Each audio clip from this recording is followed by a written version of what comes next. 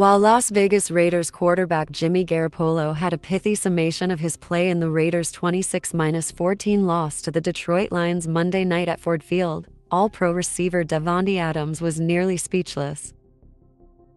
It was that kind of game for the Las Vegas offense, which was outgained by the Lions for 8-6-1-5-7. "You have good days and bad days," Garoppolo sighed. "Today was a bad day. There's no sugarcoating it. It is what it is. So, I've just got to play better. Myself, I have to play better. A bunch of little things that will solve a lot of problems.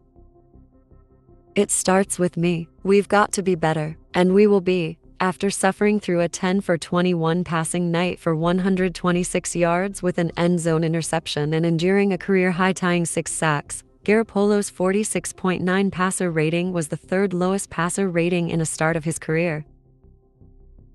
And Garoppolo, who was returning after missing last week's loss at the Chicago Bears with a back injury suffered the previous week, now leads the NFL with 9 interceptions. This despite missing 2 games. "We can't win if we give the ball away, period," said Raiders coach Josh McDaniels, who reiterated that he wasn't singling out Garoppolo.